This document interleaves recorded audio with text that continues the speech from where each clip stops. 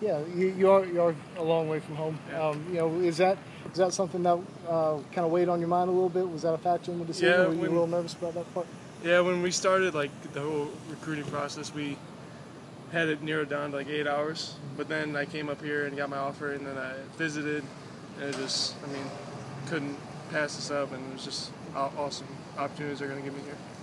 And who are some of the guys that you've kind of gotten to know a little bit over the course of the time since you committed, or was it just kind of today where you got to know everybody? Well, I've talked to Lorenzo on Twitter and also Gerard Washington a little bit, and today I met with the new tight end that committed, Connor Redmond, and he seemed like a good guy and someone I could be friends with in the future.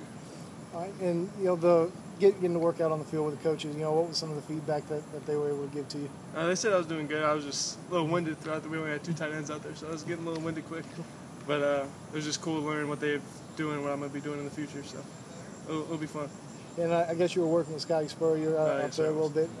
Who was your recruiter? Coach Robinson and Spurrier Jr. Okay. And what were some of the things about them that kind of helped you build a relationship with those guys? They were just all the schools I visited. I felt like they were telling me things I wanted to hear, and I felt like they were real sincere, and they just did a good job. Made it easy for me.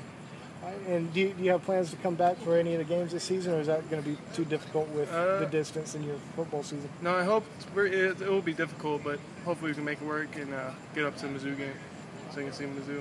All right, and what are some of your goals for the high school season?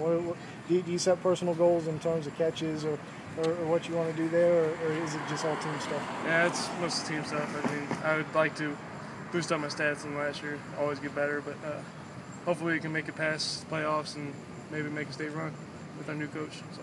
Is there anything that you're working on in particular going into high school season? The blocking, getting weight up? Is it anything like that? I'd like to work on my route running and just being able to get separation and just overall receiving.